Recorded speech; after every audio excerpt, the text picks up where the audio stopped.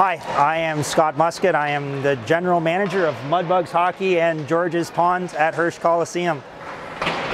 Where do we begin? 5 years ago, we took out a lease, a 22-year lease on a building built in 1952. When we came in to see if we wanted the building, water was pouring through the roof, and both of us looked at each other as assuming that the other one would say, "Don't do this," but we did. Not only did we take out a 22-year lease, we also spent $3 million of our own money on a building we don't own.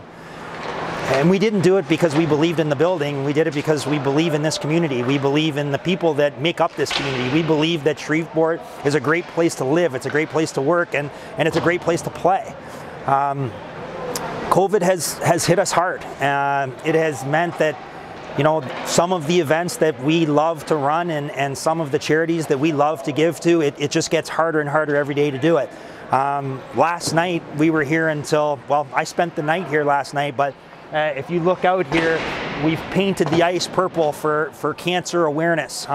We raised about $1,200 giving that money to Cancer Society.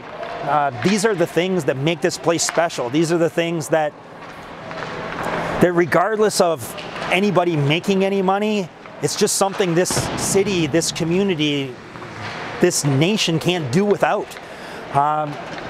We need your help.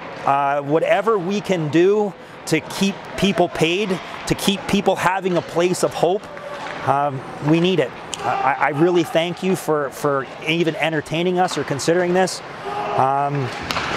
And please keep George's Pond and Mudbugs Hockey and Hirsch Coliseum in mind. Thank you so much.